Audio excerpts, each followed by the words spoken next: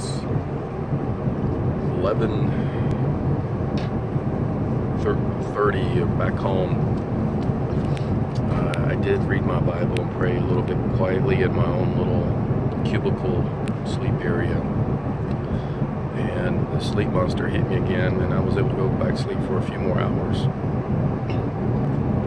I will have to say that China Southern Air has some very nice things here as per snacks, teas, so many teas, I don't even know what it is, fruits and cheeses, sandwiches of any kinds, and very well done, I would have to say.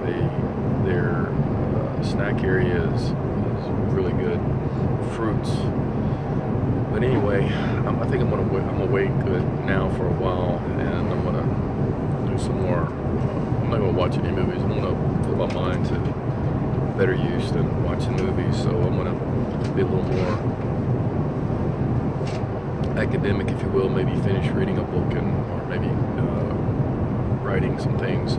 Anyway, this is the update, and I opened the window and it is real dark outside. So it was daylight, sort of daylight when I gave my last update, but it's real dark. So it should be about 11:30 in China at night.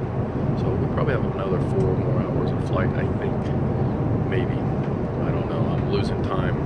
Anyway, thanks for checking in with us. Thanks for watching the updates.